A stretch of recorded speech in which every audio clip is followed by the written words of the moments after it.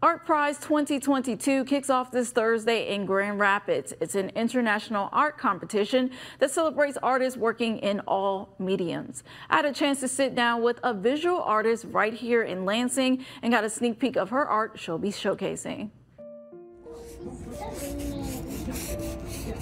She's representing herself, her heritage, but the capital city, like the capital of the state, is being well represented. Christina Castilla's art is like no other. She surprises me each time. She uses a new medium. She uses different strategies. She adds a literal electricity to her artwork. She's a maker. That's also what's really interesting about her. She's a multi-dimensional artist. Full of bright colors. I feel like it's a burst of expression for me that represent her life, her culture, and Hispanic community. When she found out she got accepted as an ArtPrize artist, she was very excited.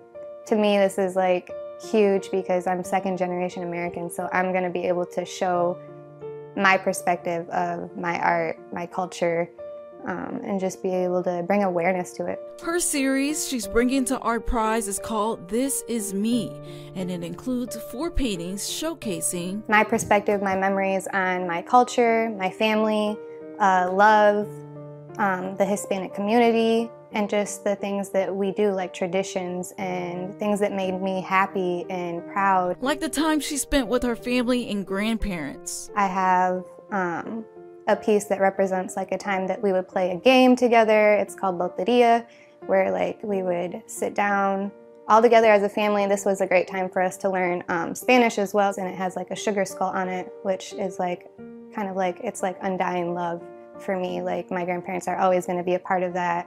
We always get to celebrate them, and like living out our lives and living out our dreams is a celebration of them because that's what they came here to do. The mother of 3 hopes this will also help her children with their own creativity. Creativity starts at the young age because you decide who you want to be, and that's a part of creativity, is building who you want to be. And it's giving them confidence to know that like, oh, I can do that. The competition ends October 2nd, and Christina is hoping to not only snag a prize, but also give back through her art. When I paint, I give back to the community. I try to get involved with the community, with the youth, and so that's my goal, is when I go there, it's to bring connections, to bring awareness to what I do, what my art feeds. So vote to bring art back into our community, South Side, East Side, West Side, North Side, like that's where I'm trying to go.